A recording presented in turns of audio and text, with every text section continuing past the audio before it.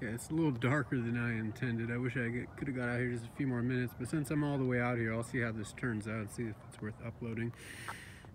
So this is the hill that I run up, and starting from the top down, see it's right across from the lake.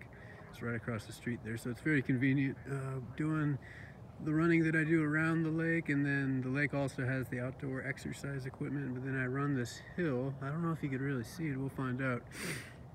And as you can see, or not see, it starts flattening out towards the top, and now I'm starting to get closer and closer to being able to sprint close to 100% all the way to that stop sign from the bottom. And I actually start, I'll show you, let's walk down the hill maybe, and I'll show you there's quite a difference as far as perspective goes, like I might have mentioned, or you might have heard me mention in the last videos about how it looks from up here compared to down there.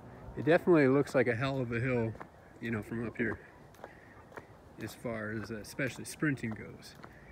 My guess is it would be, I'm guessing at least 30 degrees, not much more though, probably. Maybe, maybe not. If you're able to actually see this, and we'll check from down here as well, maybe you could let me know your opinion on how steep you think this is. And my guess is to the top of the hill where it starts flattening out is definitely under 100 meters from where, I'll show you where I start though too. I don't start from the stop sign. And I have a system, you know, as far as you know, being cautious of and starting. I wait till there's no cars coming this way and no cars coming that way till I run up the hill, just in case.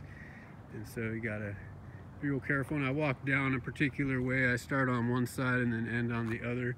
And when I rest right here, because if I rest right here, then I can't see if there's cars coming along there. I start from behind this pothole or manhole right here, and yeah, see, it doesn't look quite as gnarly from here compared to when we were up there. But it's still a good hill, and this is what I've been talking about when I've been describing all the hill workouts and the repetitions. And this is the lake. And as you can see, this looks like you can see a lot better. It is a very nice sized lake for running around. I actually went to the track today, and it went good. It was mostly overall pretty encouraging. And I had to flip my sleep patterns around today just to be able to get out there when it was sunny, though it was still pretty cold overall today and a little windy. But ended up also doing, didn't have, I won't go into too much detail, but I didn't have the anaerobic or explosive energy today, though I did a good workout overall, just as far as quantity goes. And there was a lot of getting used to transitioning to running on the track. And I won't go into all the details, but maybe another time. But I'm definitely planning on getting out there a lot more. Like I mentioned, it was overall pretty encouraging, though my expectations were not high at all. I just kind of wanted to get out there and do it. And so, as you can see, I'll run on the concrete now at night, because it's, especially certain parts along the dirt, it's far too dangerous. Nothing right here, but a little further down. And so I've been getting a lot more concrete running, which kind of, I think, helped me a little bit as far as getting ready for the track workout today. As you can see, it's pretty nice. It's pretty cool as far as we are. There's never too many people out here, though. Like I mentioned in that one video, there's a lot of oblivious people out here. A lot of cell phone staring going on. Further down, once I reach the end of this path, there's the outdoor gym equipment, exercise equipment. I'll probably turn the video off before we reach there, I guess. But if we, I've mapped out the distance with a GPS watch, and it's just a little under a mile. I'm sure I've mentioned that many times before. So it's easy to kind of keep track of how far you go based on the laps. And that was an interesting thing too, taking laps that were only a quarter of a mile long, like when I was doing my warm-up today. And the energy was there. I felt really good cardiovascular wise. Like even the sprints I was doing on the track and everything, I wasn't huffing and puffing or anything. I just didn't have the energy in the way that I really needed it. Though that was fine. I did some work and it felt great. And yeah, I'll leave it there. And as you can see, we're getting along the parts that are, you know, when it gets really dark, it's actually going to get a little bit darker than this. I have the light on here. This is way too dangerous to be running as far as at night. Though I've never fallen or never done anything except the times I turned my ankle back the other way. The one time. And yeah, sorry, I had a little awkward moment. Looks like I'm talking to myself when somebody walked by. But it's also getting a lot darker quicker. So I'm glad to be back on like a more of an afternoon, or getting back to a normal schedule where I'll hopefully be, you know, doing my workouts as far as running and getting out here and getting to the track at a decent hour rather than getting out here at like 8, 9, 10 p.m. Been staying up till probably anywhere between 8 a.m. and 10:30 a.m. That's staying up too late. You know, just how I'm wired. I can't stay on a consistent sleep schedule. It all eventually adds up. Eventually, after a while, I'll get to one night to where I stay up way too late and can't get to sleep, no matter what I try to do. And then by that, you know, for quite a few days at least, I'll be up that, you know, way too late for many consecutive days, and then I'll have to flip it around by staying up. Instead of going to bed at 7, 8, 9, 10 a.m., what I'll do is I'll just try to stay up the rest of the day and get to bed at like a regular hour that night, hopefully being exhausted after not going to sleep. So that's how that works. And yeah, the outdoor gym equipment is just straight down there. You know, maybe yeah, let's walk the rest of the way. What else I got? Oh yeah, as far as the track workout, it's the first time at the track since last year, and the workout went a lot better than the one or two that I tried to do at the track last year. So that was nice to feel too. And basically I brought some stuff out. I skateboarded over there. It's not as long of a distance to get there as I thought, so it should be a little more convenient than I planned, so that's good. I did a 1.25 mile warm-up, did some sprint drills, and legs felt good, lungs felt good, you know, breathing wise and everything. Just didn't have the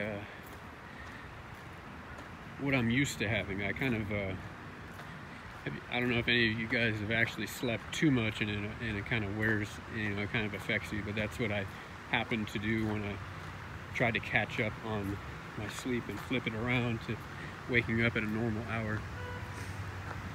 Ended up sleeping too much. I woke up too early this morning and then ended up thinking, well, it's a little too early, I'll go back to sleep for a little bit. And when I went back to sleep though, I ended up having this craziest dream. It was really, really, really bizarre. Kind of cool for the most part, but a little weird. There's a lot of antagonists in the dream too, which happens once in a while in these kind of dreams those kind of dreams that I have. Like big time antagonists, like people that just want to completely ruin your experience. Like, it's really weird. Sometimes they're of the more vivid dreams or lucid dreams, but that hasn't happened too often, and that wasn't the case this time. Okay, so that's the outdoor exercise equipment over there. We might as well walk all the way to there. Check it out. But when I went back to sleep and had that dream, sometimes, you know, when you have those kind of dreams, they end up kind of sucking you into the dream state and the sleep state for too long. And then I woke up. It was a lot longer of a. I was expecting to sleep for another maybe just an hour or two, and I ended up sleeping for like 5 hours more. And so I kind of overslept. It's weird how that works. I can sleep too much and feel kind of exhausted that day. And that's what happened. That's hardly ever happens to me because I never get to sleep like too much. Though, of course, when I try to catch up on sleep or flip it around, that has happened before. I just really needed to go out. It wasn't the best day to go out to the track and try to get that workout, but I needed to do it because today's Sunday. And the next opportunity I'll have is on Saturday because of school being in. I don't think I should try going out there, and now it's getting darker sooner too. No opportunities to go out there during the weekdays. It's not summer anymore, so I should have done that more in the summer. So this is the outdoor exercise equipment. If you can see, it's like places to do stretches. That's a back. You can do some back exercises right there, like horizontal pull-ups. Got a dip bar. This is where I do my leg swings.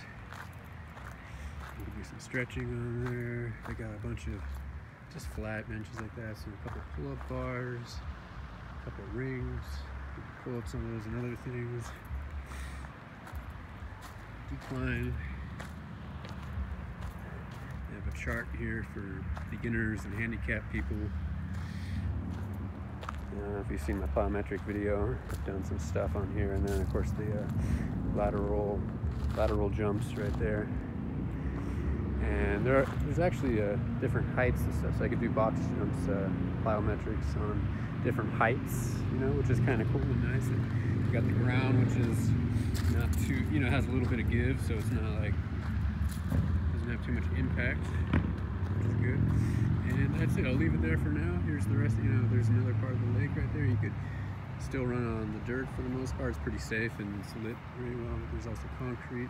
You could stay on concrete the entire time around the lake, or you could actually stay on dirt the entire time. But some parts of the dirt trail are harder than others, easier to run on. And it's definitely a lot different than running on a track. So I've been doing, over 99% of my training here over the last year.